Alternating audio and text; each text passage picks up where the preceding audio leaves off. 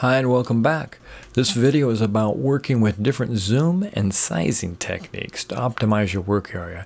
I'm going to start over here in my global tracks area. We have a thin bar that runs across the division between the top arrange list track and the bottom global track.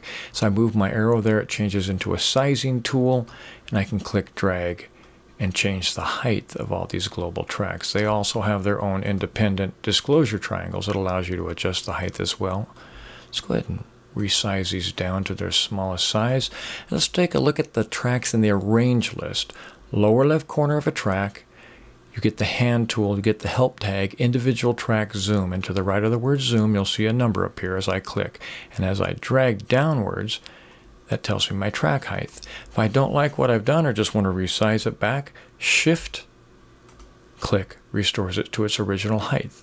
We can also do groups of like type channel strips together. Tracks 1 through 8 here are all audio tracks. Now if I go ahead and hold down the command key first, I've got the ability to size all of those identically.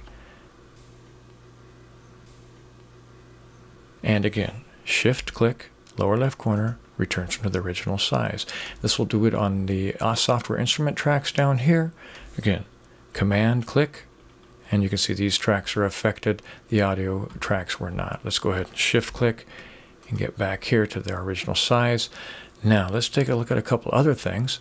Let's go ahead and resize one of these tracks, and we're going to use that as a template for auto track zoom. And this is your button up here, or the letter Z takes care of that.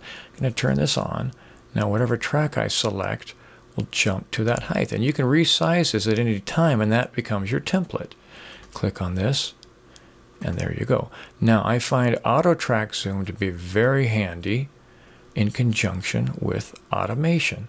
The letter A, or your automation button up here, enables your automation view. And if you have just one track sized tall with auto track zoom, then you just see automation on one track, and that's a nice easy way to work with automation. So I'm going to hit the letter A to disable automation, hit the letter Z to disable auto track zoom, and now I'm going to hit the letter A to show you automation. And you can see it sized all my tracks, which may be the way you want to work or not. I just think that auto track zoom, letter Z, A for automation, is a nice easy way without cluttering up your view to work with automation for one track at a time. Now let me get rid of the automation again, and let's take a look at increasing the wave height. And this actually works in beat mapping as well up here. And we've got a little what Logic calls a waveform zoom tool. I'm going to give it a long click here, about a second. And there you go. We got a slider that pops up, and you can adjust your waveform height, which can help you for editing. This will not affect playback, just visuals. And this is actually like a 2-setting switch, so I can set it at whatever height I want for easier editing. And if I click on it, it allows me to toggle from one position to another, from one height to another. Again, audio volume is not affected. It's just a visual. All right, so also we can look at fixed zoom for each edit window. And let's go ahead, and I'm just going to click on this and open up its view in the sample editor. And you can see I can zoom in here, grabbing the zoom tool, control option, changes my zoom here and hasn't affected my region up here that I selected. Let me go ahead and trim down my global tracks there. And we can also do screen sets that have a different zoom feature. Here I have my, again, my sample editor down here, looking at this, and we'll go into screen set 7, and you can see I have a big close-up of that same wave. So different screen sets can give us different zoom settings. Lastly, we can get quite a few zoom settings just out of one screen. And here's how we do that. Let me go ahead and adjust this a little more. And I'm going to go and lock this right now. Shift L toggles lock on and off. You can go up to the main menu screen set, and you find the command lock right here as well. Now let's see, I zoom in, control option, grab my magnifying glass, I zoom. I've got this look, I've done my work, I want to go back to my overview. I can hit number 1, and that gives me the screen set that I had locked. So that works very well. Now with our key commands, we can actually assign and save 3 different key commands for zooming in. Let me go Option K for the key command window, and I've already typed in zoom in my search field up here, and it's brought up a number of zoom things. What we're looking at is recall and save, and I've already assigned my recall functions as F1, F2, F3, and my save as functions, F1, F2, F3, but with the shift modifier. So let me go ahead and close this out and show you what happens. I'm going to hold down, let me make a selection here first of all.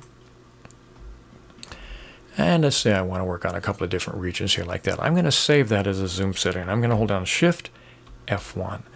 Now, next thing I want to do is kind of get pretty close into those waveforms so I can go from hit to hit here. And I'm going to save that as Shift, F2. That's going to be my F2 setting. And lastly, once I'm navigating through these, each individual wave, if you will, I'm going to want to just kind of be doing some tweaking there. So now I'm going to go Shift, F3.